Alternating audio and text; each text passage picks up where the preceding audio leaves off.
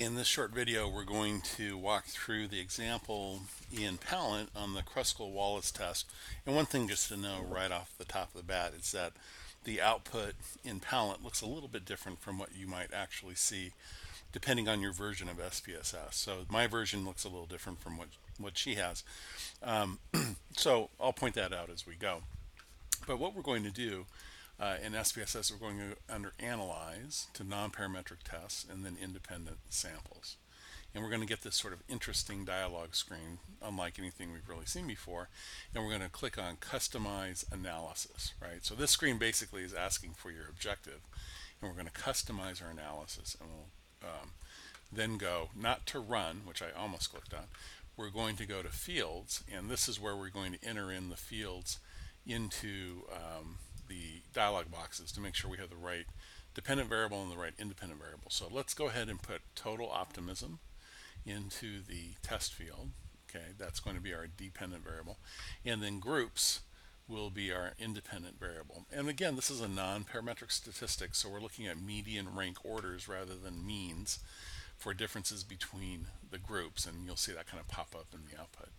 So let's hit Settings, and then we're going to go ahead and click Choose Tests, Customize Tests, and then click off KruskalWallis One-Way ANOVA, K samples, and make sure that it says here multiple comparisons, all pairwise. Now we're ready to run. So let's go ahead and run the analysis, and up comes our output. And that's great. I just got a message saying that the University of Richmond quarterback was drafted in the NFL, so congratulations to him. Okay, here's our output. Um, Null hypothesis. Now, this looks like a crazy small amount of output, right? And it is, except that we've got to do something a little different than we've done before, which is to click on the output to see more of it. But basically, this first part of the output is going to say the distribution, the null hypothesis is that the distribution of total optimism is the same across categories of the three age groups in the example. Okay, and so that's our null hypothesis, that there's no difference in median rank orders. So here's the independent samples KruskalWallis test. This is what we're running. Here's essentially our p-value. So we did see in the data a difference in median ranks, and it was significant. So the decision is to reject the null. So that's the very basics of the analysis. So what I have to do now is click on the output, and then what that's going to give us are box plots, excuse me, and some additional data here. So here's the chi-square, the test statistic itself, 8.573 degrees of freedom, and then the p-value. Okay, and here's our box plot. So now what we're going to do, we want to know which of these groups had the really different median ranks. You know, essentially what are our pairwise tests. So we're going to take a look down here. There are these drop down boxes, and we'll say pairwise comparisons, and what it does is it plots out differences in the ranks between the groups, and you're looking for the biggest spread in those points. And if you go all the way below it, it gives you sample 1, sample 2. I wonder if this will spread out a little bit more.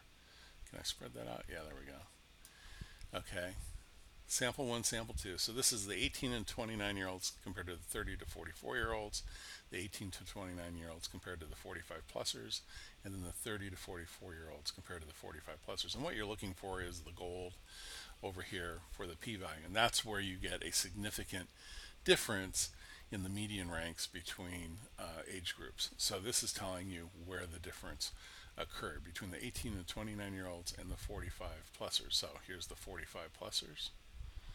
Right, you go up here, and here's the 18 to 29-year-olds. Okay, so you're seeing a statistically significant difference between those two groups. Now, interestingly, when you compare the 30 to 44 and then the 45 plusers,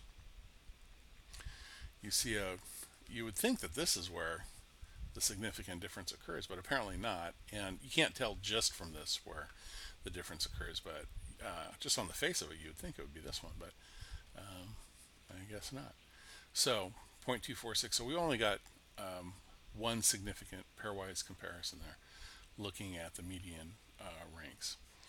Okay, so that's pretty much the bulk of the analysis. It's a fairly simple analysis. I don't think there's really anything else here to look at. Field information, no, just gives you some frequency counts. That's pretty much it. So, so basically, the results are pretty straightforward. And if you look in Pallant walks through everything we just did, how to find the chi-square value, looking at those rank orders,